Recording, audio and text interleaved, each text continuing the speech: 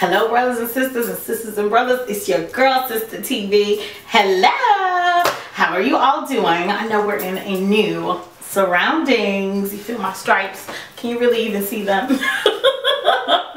I'm here with this week's 52 Weeks to Fabulous. You have to bear with me as your girl is so sick. I have a fever. I don't know if you could tell the light, but I'm like sweaty and hot and cold and just all kinds of foolishness. But I'm here to give you the 52 Weeks to Fabulous. You know, this week or last week, I did something that moved me so much closer to my 52 Weeks Fabulous goals that it scared me. Like, scared is even the word. It terrified me. Like, after I did it and it was all done or whatever, like my stomach was hurting. Y'all, I had to just lay down. I was like, you know what? Like, seriously. But then I sat and I asked myself, I said, you know what, self? Oh, no, I said, I said, you know what, self?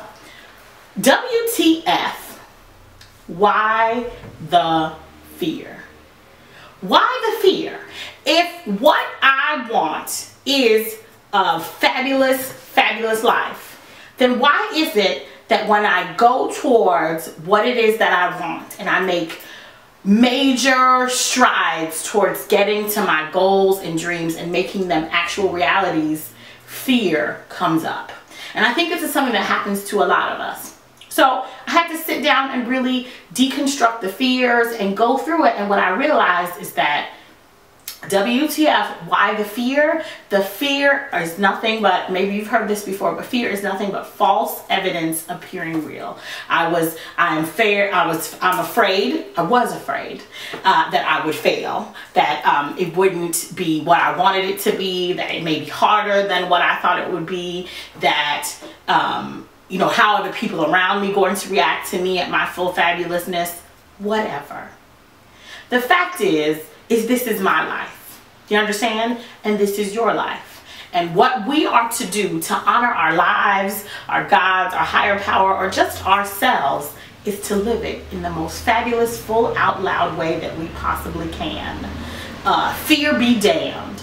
So this week, I want you to do something to get yourself closer to where you want to be. It should be something big, it should be something bold, and it should be something brazen and so scary for you to do that it makes you nervous. But when that nervousness and when that fear shows up, say, girl or boy, WTF, why the fear?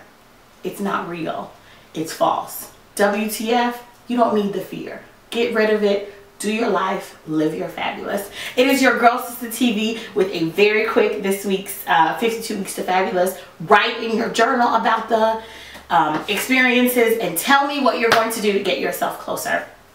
I will be telling you about what I'm doing very, very soon. I'm very excited about it. It's big for me, which is fine, because as long as it's big for you, that's all that matters. Things that are big for you will magnify themselves to those around you who care and matter and make a difference in your lives. I love you all. If you have not told yourself today, you are doing yourself a major disservice. So please go and tell yourself that you love yourself and treat yourself as such.